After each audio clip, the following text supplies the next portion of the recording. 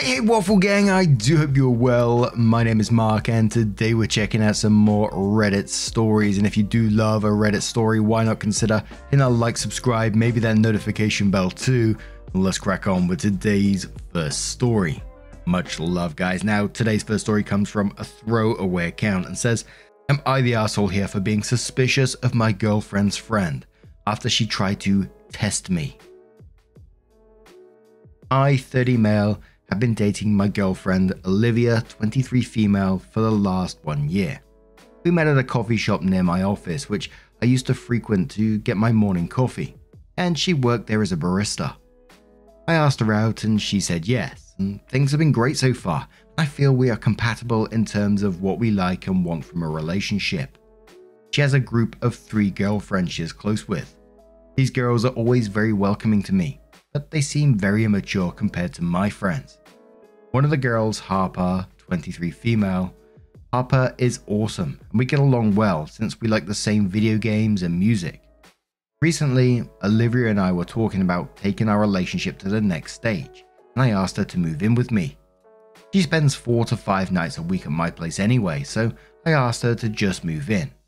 For some reason, her parents are the most excited about this, as she is finally moving out of their house. She also told her friends about the same. On Saturday, Olivia decided to stay back at her parents' house to pack some of her things. Harper messaged Olivia and me that she and her friends were downtown and if we wanted to hang out with her. Olivia was gone, but she told me it was okay if I wanted to go out with drinks with the girls. I had nothing to do and hence I joined them. It was all 3 of her friends and me, and we went to a few bars. We lost the other 2 girls midway, and it was just Harper and I. I was constantly messaging Olivia about what was going on as I started to get uncomfortable with the situation. As it was getting late, I told Harper that I would get an Uber for her to drop her home. She told me that she wanted to go dancing. At this point, she was visibly getting drunk. I called an Uber for her anyway. As we were leaving the bar, Harper grabbed my t-shirt and tried to kiss me. I immediately pulled back and told her that this was making me uncomfortable and I would let it pass since she was drunk. She apologized to me, and as we were waiting for an Uber, she started again getting handsy and told me, "Let's go back to your place and no one needs to know." I snapped at her at this point and told her, please shut up until she got in the car.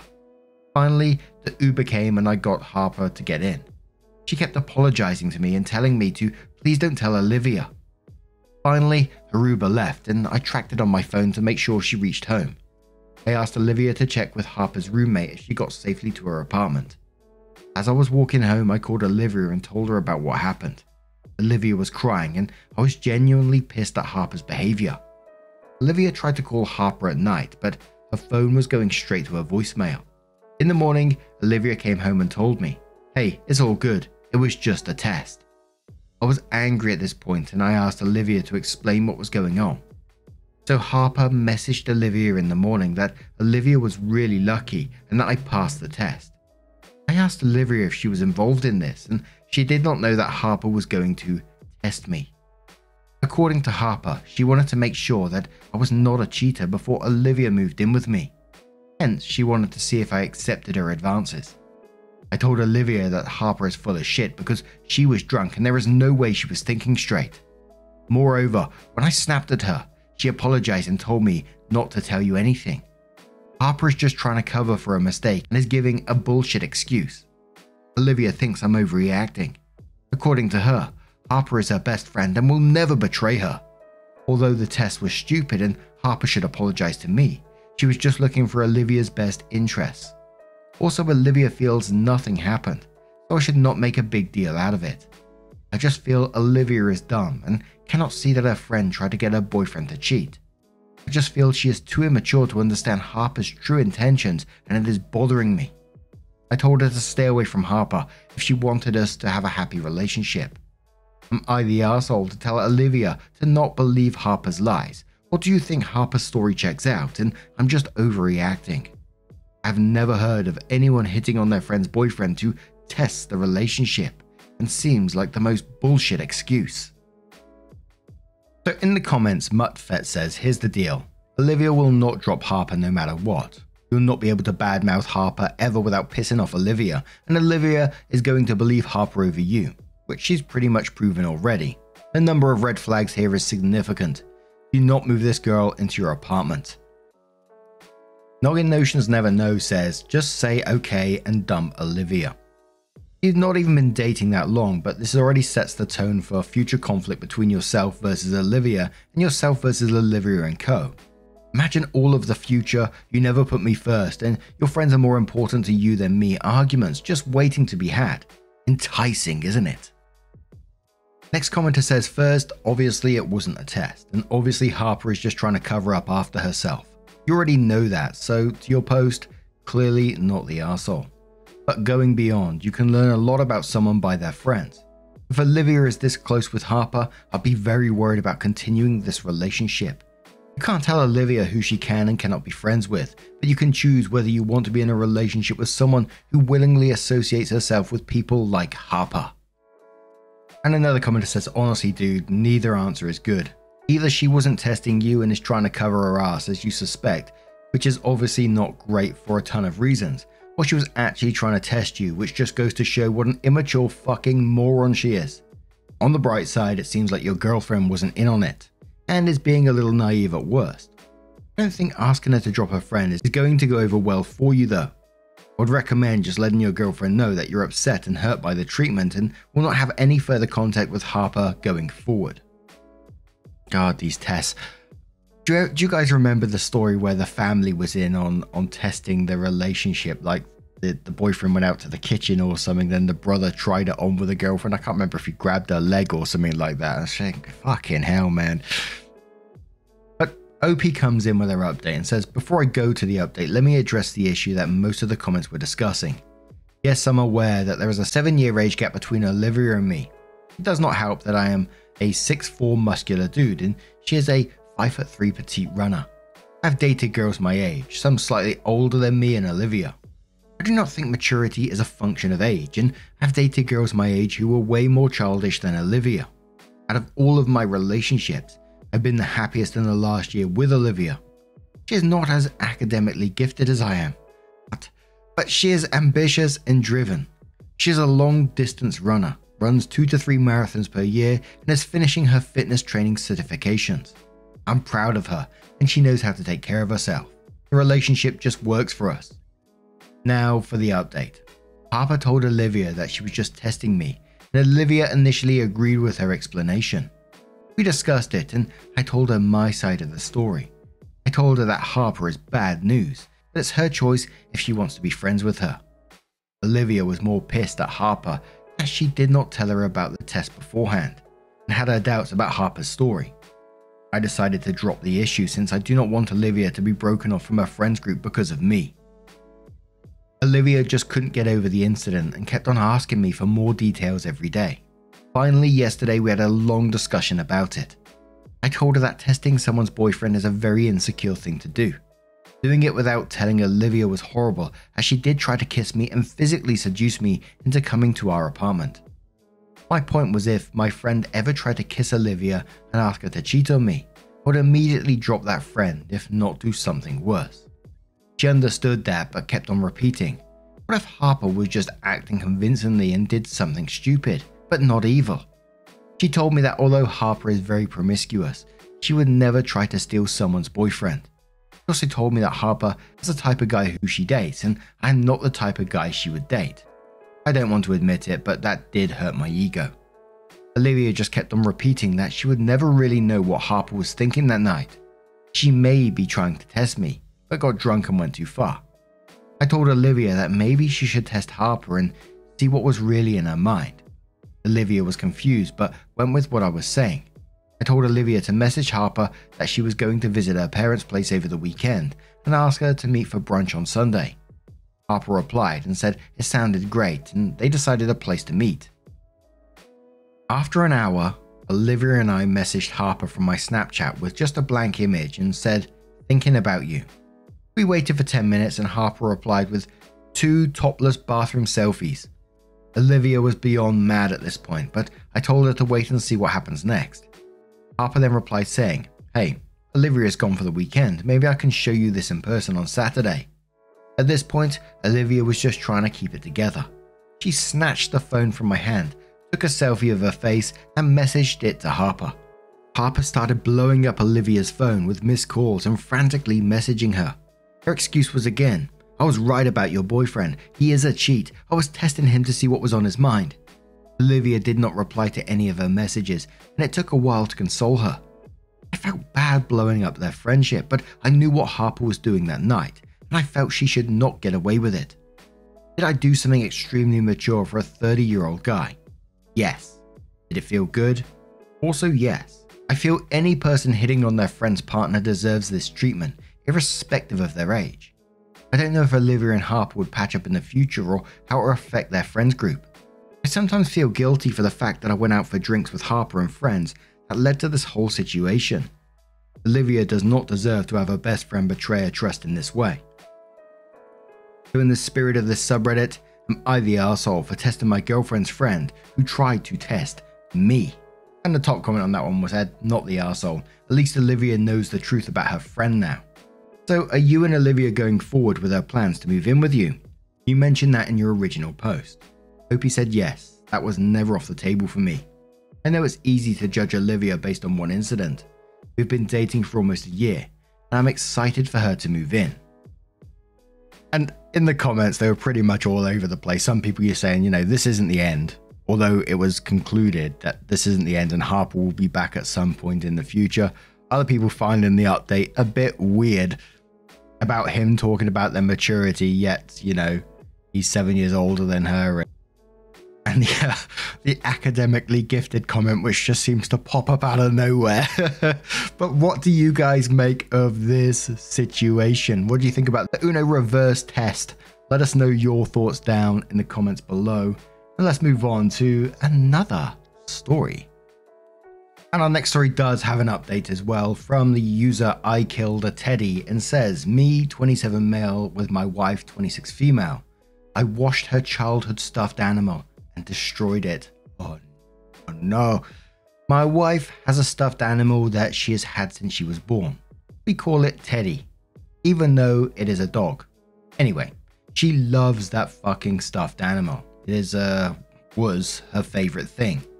Her grandmother, who passed away when my wife was 10, gave it to her, and it has kind of been her security blanket throughout her entire life. When my wife's mother would get physical/abusive, she would clutch the thing and cry. She told me on more than one occasion her mother tried to throw it away as she got older. She had to dig through the trash and save it and hide it from her mother until she was away at college. At one point, when she was younger, her mother threw it in the dryer and singed the hair and laughed when she gave it back to her. Her mother wasn't a nice person. No shit. But that's neither here nor there. I'm just trying to tell you the connection she has with Teddy. Whenever she's been sick or had an injury/surgery, Teddy has been in bed with her, comforting her. Anyway, a few weeks ago, my wife found out she was pregnant. We haven't told anyone yet, hence the throwaway account, and I've been trying to keep my wife healthy throughout the flu season. She works as a teacher, so we've been trying really hard to be sanitary.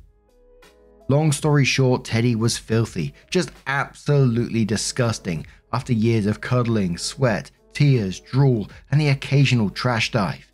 I've been after her for years to wash the thing, but she was against it because of the dryer incident. I was finally able to convince her last night that it was time to wash it for health's sake. We washed it on Delicate and then put it on Tumble Dry. The tag was so faded and frayed that you couldn't see the washing instructions. But her dryer is a piece of shit, and Teddy got caught somehow and was ripped apart inside the dryer beyond repair. My wife is absolutely devastated, and I feel so ridiculously guilty. I kept apologizing and she kept crying.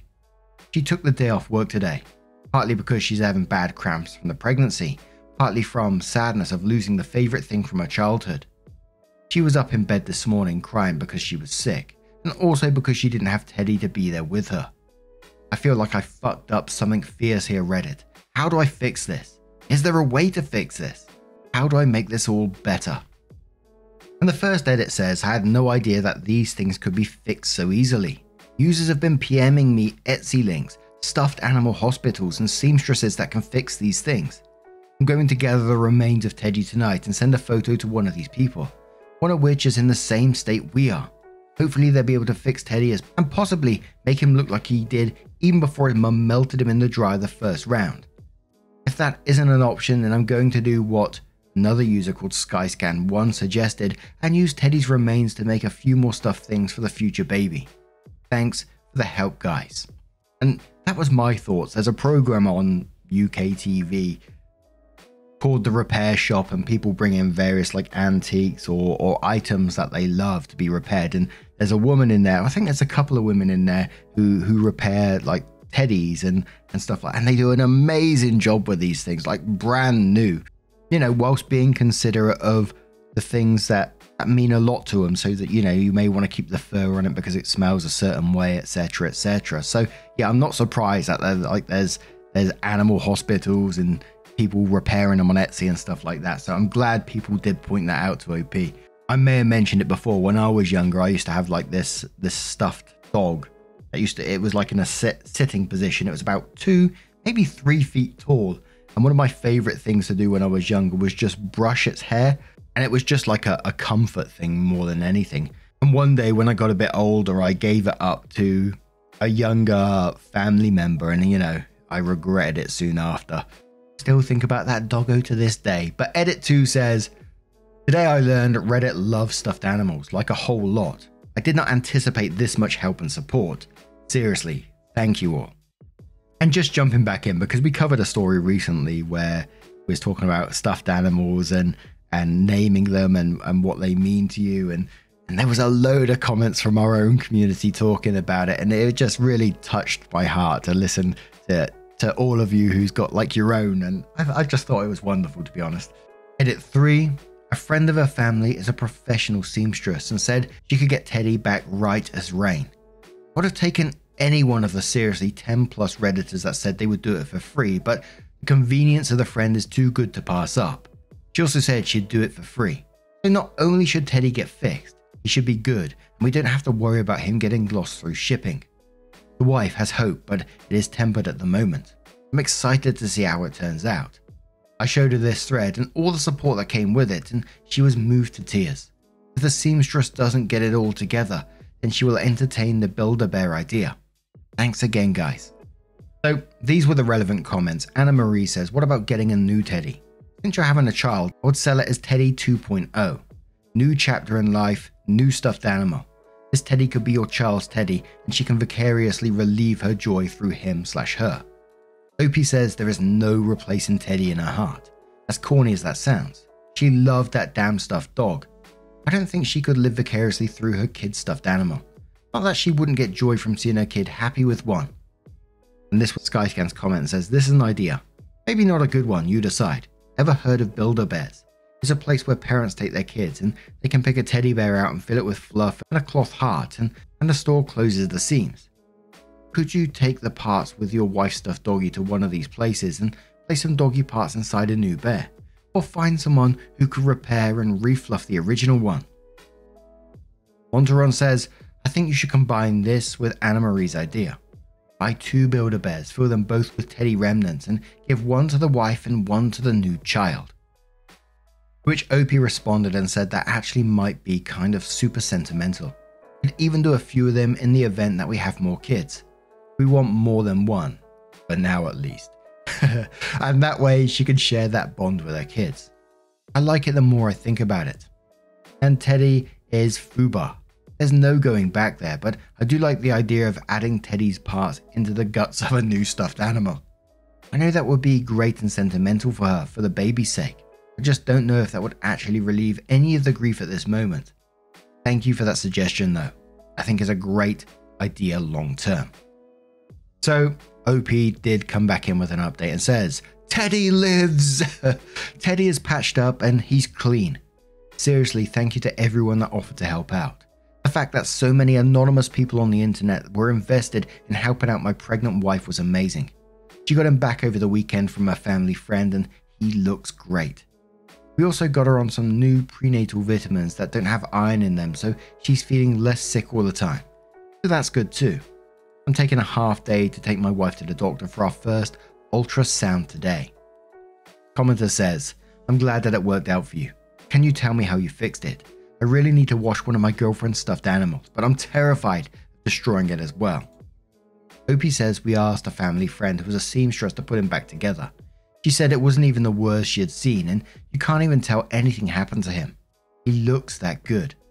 My suggestion to wash your girlfriend's things is to read this thread and the last. There's tons of suggestions of what I'm going to do next time.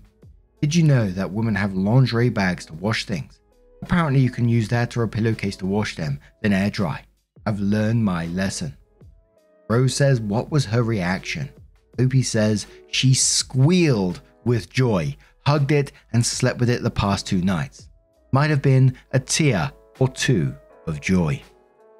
These bloody onion ninjas sneaking around again. Oh, dearie me, that's got me with a little tear of joy as well, to know how happy she is and she got her stuffed animal back, and people, like OP said, the anonymous people coming in to make suggestions, to help, saying send it to me and I will fix it for you for free. There are some absolutely wonderful humans out there.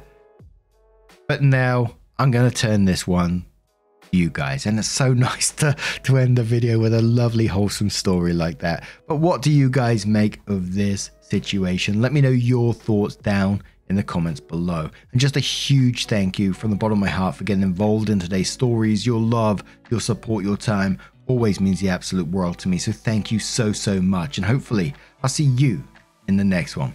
Take care and much love.